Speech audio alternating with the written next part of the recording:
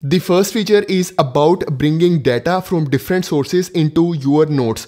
So I open Samsung Notes and here I will start taking my notes. Now for example, I want to bring an image from Google into my notes. I will take out this H panel and then I open the Samsung internet browser here in the split screen.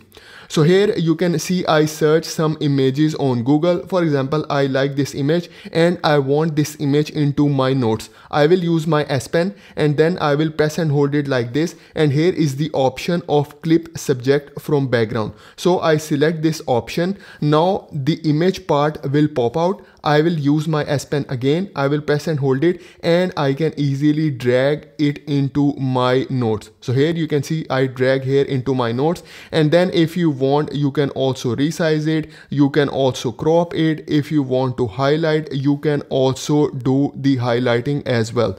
And then for example, if you want to label it, you can also label it. Same way you can also drag any text from a website into your notes. So I will just go back from here and then I will also go back from here. So here you can see I have this text. Now I want this text into my notes. I will use my S Pen. I will press and hold it like this, and then I will start selecting this text. So I will select till here. Now again I will press and hold it like this, and I can also drag this text here into my notes. So here you can see I have this text available here, and now if you want you can also edit this text. So for example, if I want to edit, I can also edit it.